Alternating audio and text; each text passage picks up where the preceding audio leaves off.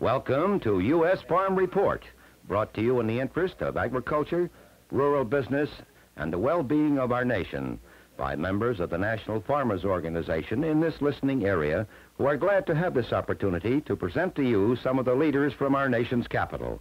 Today, our special guests, as we have United States Senator Walter F. Mondale from the state of Minnesota, Assistant Secretary of Agriculture George Mayron, and Orrin Lee Staley, President of the National Farmers Organization. Now, here is Mr. Staley.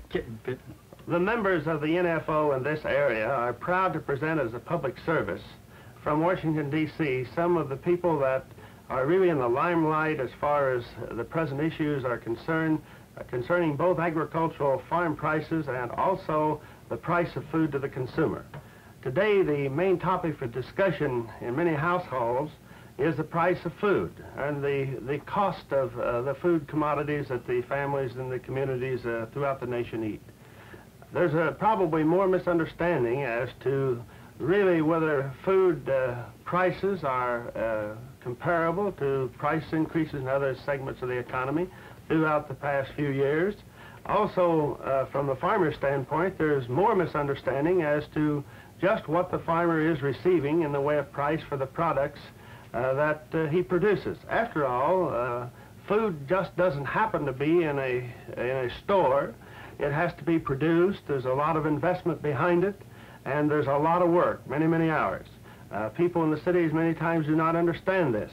Today we have two gentlemen with us here in Washington, D.C. that are really authorities on the subject because they're right in the middle of decisions that are being made on various policies that determine many of the future policies in this nation. Today we have here with us, and it's a great pleasure to have both of these gentlemen, Senator Mondale, United States Senator from Minnesota. Senator Mondale, of course, in the agricultural state of Minnesota, is one that has taken a very active part in agricultural policy and working in behalf of farmers. We have Assistant Secretary of Agriculture George Mayron. George, identify yourself there. We'll be talking, of course. And George is, as Assistant Secretary of Agriculture, is the Director of the Consumer and Marketing Division. So George is one that makes the studies. His department makes the studies, the branch of the Department of Agriculture really on the consumer's cost as far as food is concerned, and also what the farmer receives out of it. Mm-hmm. So I'm not going to take any time. We're going to start off with questions here today. I think first we'll say Senator Mondale, as a senator from an agricultural state, what do you feel about the farm income picture, and what do you feel about the price of food? Well, Orrin Lee, I think the biggest problem in dealing with farm prices and consumers' prices is to see the elementary fact that there are two different things. The price that the farmer receives is only a small proportion of the price that the consumer pays in the marketplace. About a third. And I think this confusion has never been more serious than it is right now. We've recently seen an order by the Department of Agriculture to buy milk at $4 a hundredweight to raise the floor. The farmer is not getting rich off of this increase. The parity return to the dairy farmer, while it's improved, is still less than it should be. I think today the average dairy farmer in Minnesota gets about 60 cents an hour for his effort, and very little return on his investment. Indeed, as you know, we're losing dairy farmers every day because of it. The price increase on a quart of milk to the consumer by anyone's fair figure should not be more than 1 cent a quart. Yet we see many reports of 2 and 3 cents a quart being charged to the consumer, and I'm afraid many times the consumer is left with the impression that the farmer is putting all of this in his pocket. There is a sharp difference between farm prices and consumer prices. The same with bread. There's been a slight improvement in the price of wheat to the farmer, but at the very most, this should not reflect more than 0.5 cent, maybe slightly more than in a loaf of bread, a pound loaf of bread. And yet we see reports of 2 and 3 cents there. Once again, the farmer being blamed for the whole increase when only a small proportion is going to them. So I would say the main point that I think is so important, and I think this is where all of us who believe in fair prices for the American family farmers, we must pound home the point that the farmer is still below parity, he's still receiving substantially less than his city brethren, and that what he receives for his farm products is only a small proportion of what the consumer pays. George, I know this is right down your line because this is what you do in the department. I know you have a lot of figures that taken a large staff of people to compile and keep record of. Why don't you comment on however you want to do it, because this is in your field. Why don't I show you some of the figures along the very line that the Senator's been talking, and if you have questions or comments, or the Senator has them, why interrupt me. The Senator's covered almost everything, I think, that needs to be said, but we do have on these charts some summary pictures of what has occurred. And the first thing, there hasn't been any massive inflation in the United States economy, and there's no real danger of serious inflation. There hasn't really been any sudden inflation. It's up about 3.5% for retail food prices in the last year, which is too much, but it's nothing to get hysterical or panic-stricken about. There's been a little increase at the farm level here for a long time, but your really interesting thing is this. For 15 long years, that's the way retail food prices have been going, see? Up, up, up, up. For 15 long years, farm prices have been like this, and there is a disparity.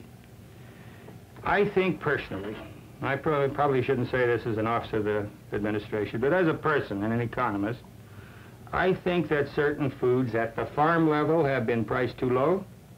I think animal products particularly, milk, maybe hogs, maybe beef, and really if the American people want to continue to eat as cheaply as they have been eating, and they've been eating cheaply in real terms, by far the cheapest in this world, and as well as they eat, and they eat better than anybody else in this world, there are going to be some modest price increases at the farm level if we want to maintain the kind of a life we've had in this country.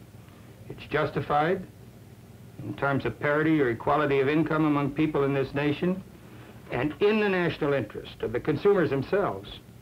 My personal feeling is that there should be somewhat higher farm prices. Have you got any questions on that one? No, I think that on this point, George, when you say maybe getting down to the word disparity, maybe just a little explanation of what disparity really means. There is another chart on that, and it's very easy to show it. There has been some improvement in farm incomes in the last 5 years, and I'm very, very happy to be able to say it, but it's still a long way. This is the average disposable income, this black line here, of people who don't work on farms.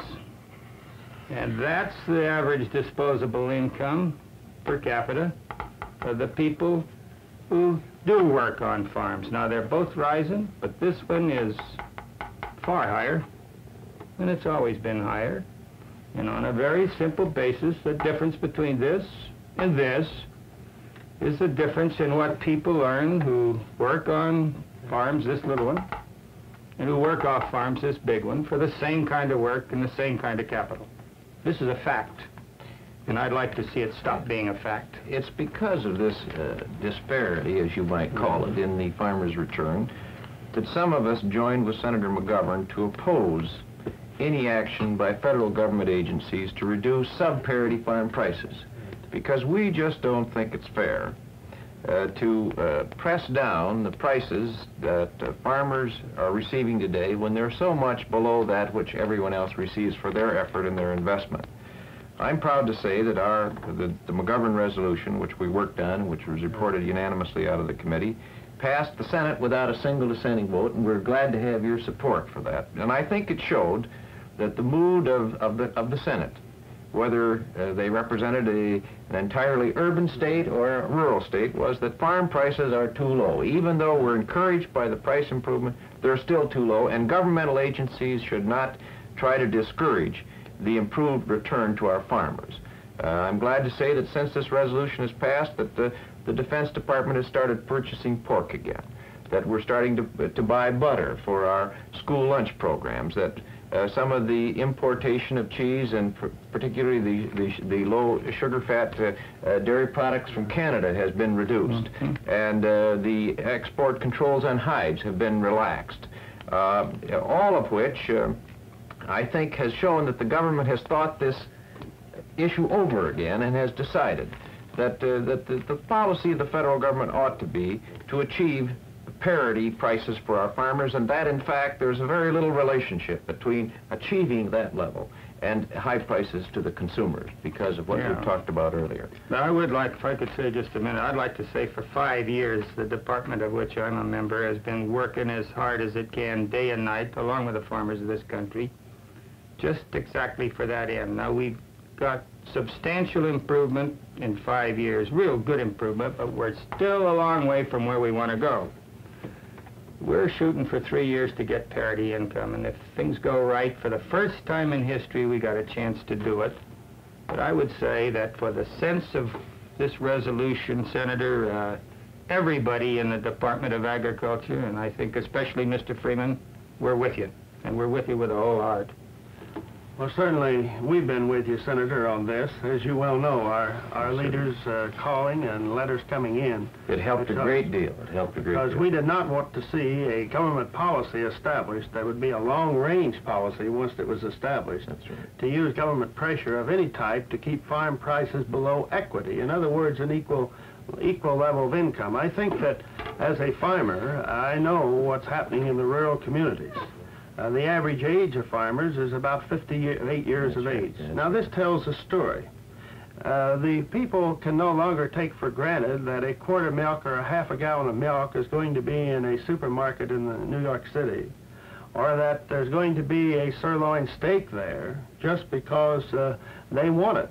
It's going to be there only if it's produced on the farm. And it's going to be produced only on the farm, George, as you were saying there, if there is a sufficient income for the farmers to, well, just plain words, to economically be able to stay on the farm. Aren't we seeing this in dairy farm prices? We hope that that we will see some more improvement in this field. But in Minnesota, I think we're losing about 7 dairy farmers a day. Right. We hope that that's moderating some with the improved prices to the dairy farmers, but the return is so low that many farmers have just told me that they don't intend to live that kind of life for that kind of return. They love to farm, but they just can't do it as a charitable enterprise. Right. They've got to get a decent return. Well, the farmers my age stayed on the farm, many of them, because it was a way of life.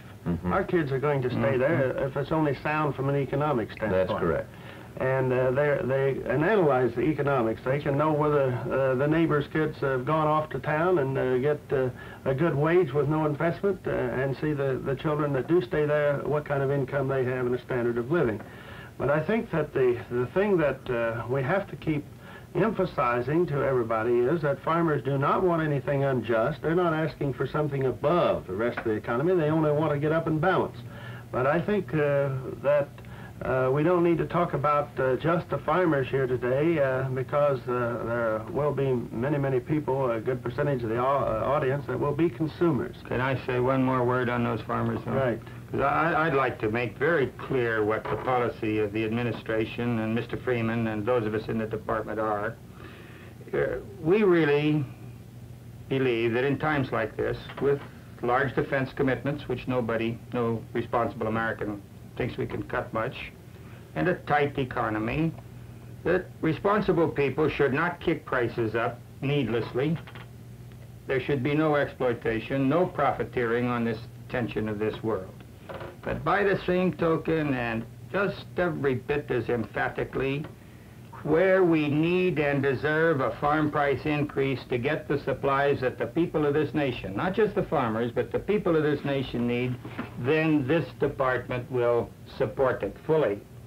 And my hunch is that on animal products, you've mentioned dairy. You bet your life, dairy is shrinking faster than ever before.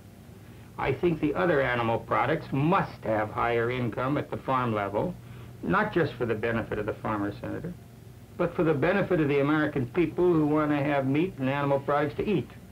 And for the farmers, they know that the grain farmer, in order to produce the grain, has got to also have a level. But the consuming public, and I didn't want us to get misunderstood here, because the consuming public, they don't consume the grain, they consume the end product.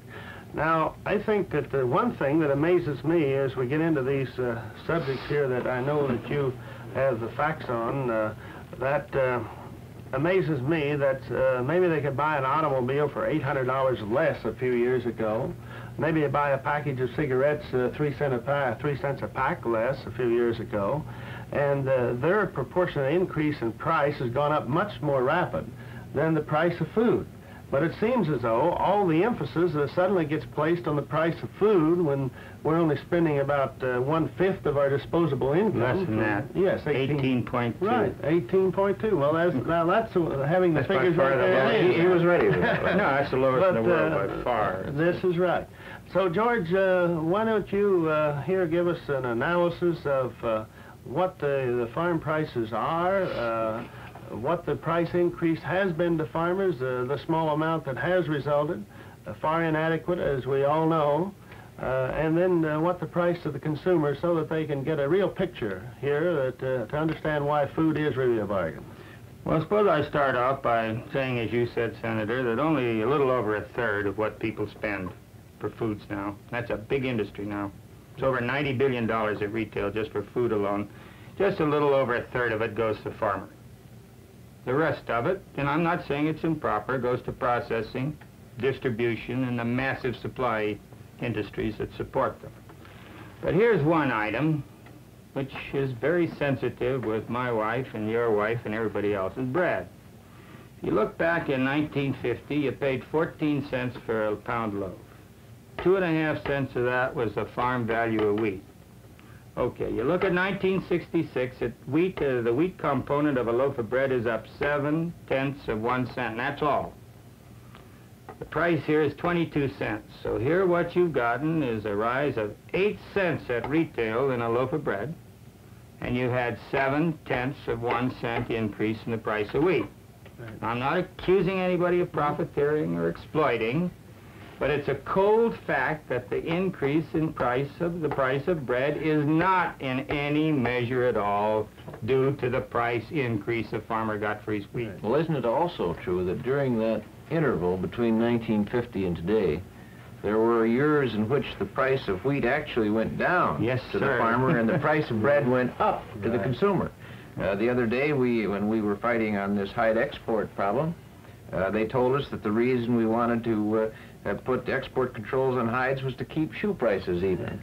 Well, the first thing we knew is that hides went down to the farmer and shoe prices went up to the consumer. Right. So I think that's another indication of the fact, and this is difficult to understand, that there's so little relationship between what the farmer receives and what the consumer pays. This is entirely correct, and a lot of the noise that's occurred about this matter has been absolutely baseless. You can say honestly, accurately, that the recent increases in retail prices, which have not been astronomical to start with, are not in any real measure due to the increases in farm prices.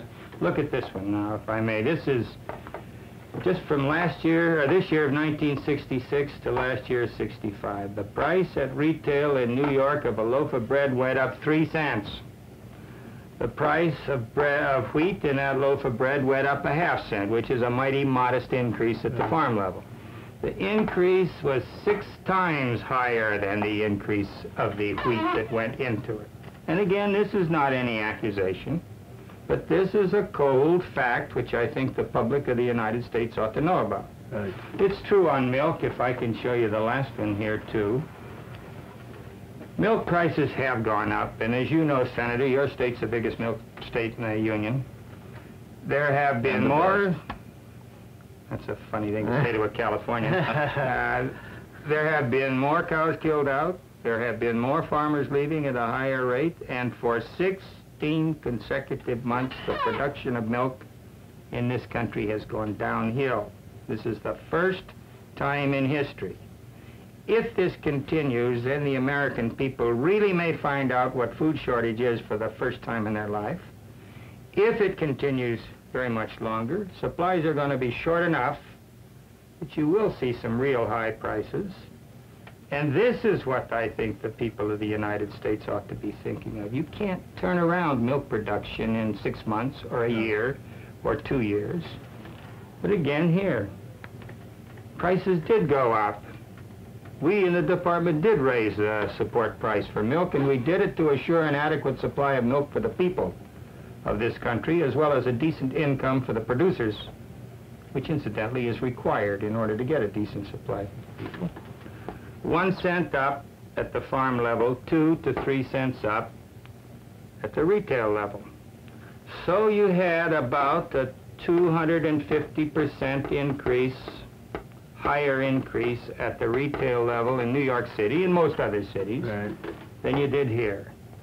And I will tell you here, this 1 cent is not merely justified in terms of equity, but to keep the volume of production that the kids of this country need, there wasn't any option. We did what was right, and I'm rather happy and proud we did it. You talk about the value of milk to our school children. We sat through this testimony on the special school milk program, on the school lunch program, which includes, and you were in on that. I recall rather vividly. Yeah. And we appreciate your leadership in this field. I think you were impressed, as I certainly was, by the testimony and reports from dietitians, from persons in charge of programs around the country which feed over 18 million school lunches. 19 million school lunches. This man's a statistician. Yes. No, I and work with the program. the millions of children who daily receive the school milk. There is no question that the investment this nation has made in feeding its children at schools has been one of the most magnificent examples of an enlightened program that we've ever seen. The health of our country has been remarkably improved. We got about 19 million kids in 70,000 schools in every state in the Union. But most people also don't know that we have 7 million needy families at the peak of the winter that we help. About 1.5 million people on food stamp. We actually give milk to more than 19 million because the special milk program bumps it up to about 25 million. And then in the years when we've had a little dairy surplus, of which we have 0 now, we did help with foreign feeding on dried milk. It's been a good program, I think. And this gets us to a point that, if I may bring this up, Ornley, because I feel so strong about this. Next Tuesday, we go back into session on the Food for Freedom program. We talk about farmers in terms of what they mean in their local community. We talk about them in terms of what they've done in terms of feeding the American people at a lower percentage of income than any other farm families. We talk about the product of the American farmer and the nutritional level that we've established in our children. But the truth of it is that the American farmer is one of the few people who stands between world hunger and a world that we can somehow patch together and get back on its feet. There was a time when there were many surplus producing areas in the world, no longer. North America, that's Canada, the United States, and Oceania, Australia, New Zealand, are all that are left. The other countries that used to be surplus producing are now deficit. In other words, if they don't get food from the outside, they're going to starve. And this food deficit is just growing fantastically. It's estimated that 10,000 people die daily, that millions are suffering from malnutrition. And the big issue in this Congress, and I'm surprised it hasn't had more discussion, the big issue in this Congress is whether now that we've removed our surpluses, we really believe in helping the world from and preventing world starvation. And the only way we're going to do that is if we have family farmers who are getting a decent return for their efforts.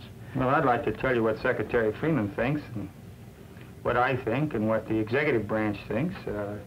Yes, we've got about 20 years ahead of us where if we, primarily North America, to a lesser extent Oceania, don't continue to provide the kind of help we've given before, which I agree has made the American farmer the most potent instrument of foreign policy that this nation has, and the greatest contributor to peace and stability in this world of any part of the United States. If we don't do it, there'll be hunger. But secondly, I think we've got to take the most remarkable, the almost impossibly efficient at times, character of the American farmer and see if we can get people in these other countries to use it. So we got two things. We've got to help with production. We've got to find some way that the efficiency of the American farmer, which has increased about 3 times faster than any other part of this economy, and see if you can get it used in these poor countries. We see 2 jobs ahead of us, Senator. George, I'm glad to hear you say this because I agree wholeheartedly with Senator Mondale here that the family-type farm is the only farm structure that has ever worked anywhere in the world. That is right. No other farm structure has ever been efficient in the producing of agricultural products. That is right. We've never used our agricultural production many times in the past in foreign affairs as we could have used it. That is correct. With the supply that we did have. It seems to me that the consuming public has to realize that here in America, we as farmers have to have an opportunity to get equal profit level, because the profit motive is the only thing that brings about an efficient industry and continued production. But it seems to me that the American people cannot expect, George, to have continued profits in industry, or the working people cannot continue to have full employment or a wage scale that they have now, and to have the American farmer far below the rest of the economy. You're seeing it in milk now, and the trouble in milk, again, is that if it goes too far, then you just don't repair the damage in 6 months, 1 year, 2 years. This can be costly to the American public if farmers don't get enough of an income to maintain the supplies that American consumers are accustomed to. And I think we have several developments here today. You, as high governmental officials here, expressing not only the sentiment but the understanding of these problems is of vital importance. Farmers are having a better understanding of the problems. They realize more about the problems involved in the entire economy. And together we can meet many of these problems. Senator, do you have any final words here? Well, I think what we're really dealing with here, Orrin Lee, on the problem of farm prices and consumer prices is a lack of public understanding, or an inadequate understanding of the realities. Right. These figures, I think, tell the truth. Right. Secondly, I believe that we need to gain more public understanding of that magnificent contribution that our family farmers made to our society, to our economy, and to world peace. Right.